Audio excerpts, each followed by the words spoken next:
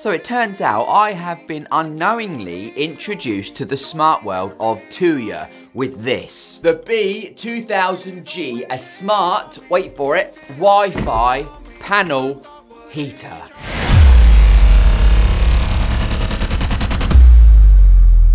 Hello and welcome back, or if you're new here, then just hello. Thanks for stopping by. If you like what you see, or even if you don't for that matter, then please do consider subscribing, because I had to pay for this thing myself, and if I had more subs, then maybe I could have got them to send it to me for free. So yeah, please subscribe. Thanks. It's been cold here in the UK for what feels like forever now, and I've been using this old Dyson fan heater to warm up my home office, which is in a converted garage. But this has become so very, very expensive to run since electricity prices here in the UK have gone absolutely mental. It needed some attention. So I started the hunt for a more cost-effective way of heating my space and landed on panel heaters. And yes, before you all start getting all technically self-righteous in the comments, I know they aren't the cheapest way to go, but were ideal for my specific requirements. And so far, it's consumed less than the old Dyson did. So, winner, winner, chicken dinner. What did I land on during my journey of panel heater self-discovery? Well, it was this, the Berg, or Berg if you're posh, smart Wi-Fi electric glass panel heater in black. Also available in white. I settled on this one for a few reasons, some of which are: it's small and lightweight and was the perfect size. It was wall mountable. It looked ever so sexy in black with shiny glass. It was smart.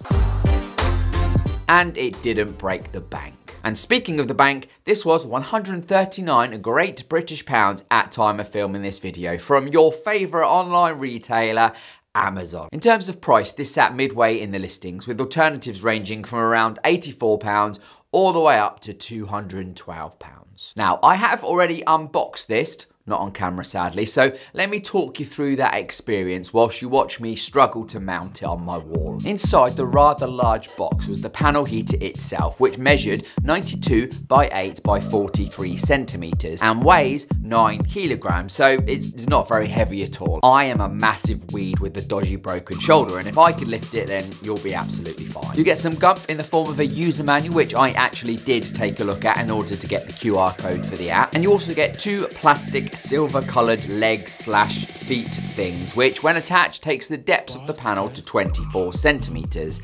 And they also supply some wall screws and plugs. How kind. Now, this particular model is 2000 watts, which again is mid-level when it comes to panel heater offerings, with others I saw exceeding 3000 watts. And as the video title states, it is smart. More on this in a mo, but can also be controlled the old-fashioned way using your finger with the LCD display on the front. Its Amazon listing says it's energy efficient, which it achieves via an intelligent thermostat and aluminium heating element, which heats up quickly but cools down slowly. How the hell would I know if this is legit or not? I turn it on and yes, it heats up quick and it seemed to stay warm, but that could just be how all panel heaters work for all I know. But to put your mind at ease, it also has an LOT20 ERP certificate, or rather it is compliant. And to help settle your nerves even more, it has a 4.5 stars rating out of a 5-star rating on Amazon, with lots of positive feedback. It is IP24 rated, so if you wanted to use this safely in a bathroom, for example, you could.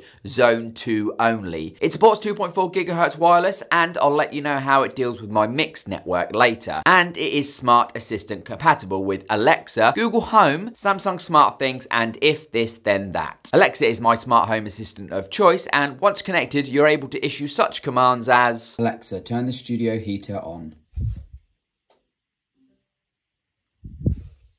Alexa, set the studio heater to 25 degrees.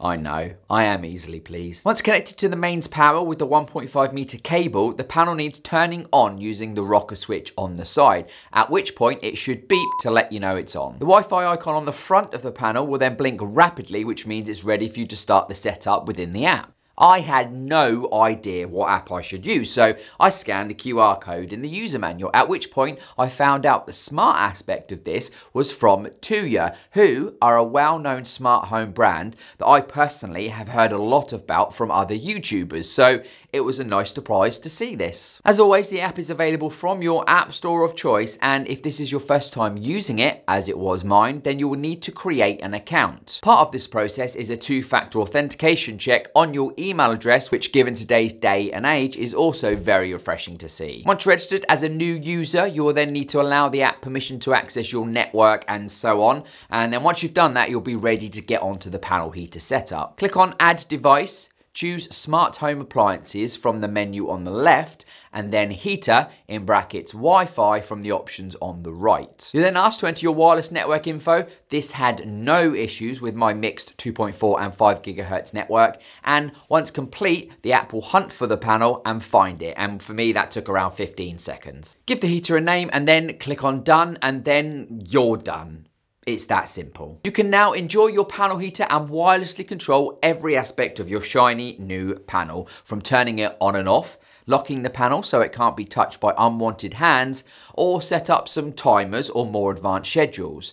The scheduling works well and allows you to set a date and time you want the heater to come on or go off, as well as being able to set the temperature. The app itself is fairly basic and generic in appearance, but this is because there are many different types of smart devices that it supports. So you will see things such as scenes for lights that won't necessarily apply to you. Now, as you've seen, the physical setup of this was extremely easy, even for a DIY retard such as myself, and it would have been even easier if I chose to just use the provided feet to stand it on. Smart Assistant integration that Tuya offers is very good in my opinion, although I did only test it with Alexa. The panel heater is quick and responsive to all commands, either from the app or via your voice, but when used with a smart home assistant, I am also able to give myself a little bit more peace of mind, because at the end of the day, this is a heater, and with any heater, there is a potential risk of fire. So, in addition to adding this to a nightly routine within Alexa to make sure that it is definitely switched off, along with all my other devices, I've also put this on a smart plug so I can ensure that the physical power is completely cut to it, and thus, no more risk of fire. The performance of the heater to a novice like me is great. It does exactly what it says on the tin. It does exactly what it says on the tin. It takes around 20 to 25 minutes to get it from 14 up to 20 degrees, which is a hell of a lot faster than the old Dyson used to be, and it does so with no noise. Literally, this thing makes zero noise. Listen, listen. That's it on high. Amazing. I'm also finding that I need to top up the heat in here even less when using the panel heater, so perhaps that marketing gumph about a slow cool down was actually true. The front glass doesn't get dangerously hot to touch, it's just warm, but the top silvered band does tend to get hotter, but to me, not hot enough to burn. But perhaps if a small child touched it, that may be a problem for them, if that makes any sense. With all things considered, this isn't the cheapest panel you'll find on Amazon, granted, but in my opinion, it's certainly one I wouldn't hesitate to recommend to anyone who had similar requirements to me or had a smart home obsession like me. Now, if you have any questions about this that I didn't answer, or questions about any other items for that matter, then please do let me know in the comments box down below. And whilst you're down there, please do consider liking the video, even if you didn't, subscribing if you aren't already, and hit the bell to get notified when I upload new videos, because apparently it really helps me out get sent more free stuff to play with. So yeah, thanks. And thank you for watching. Goodbye, internet. I just kicked the camera then. What a knob. Put this chain on me, like they all hate on me. Don't bring that rage on me.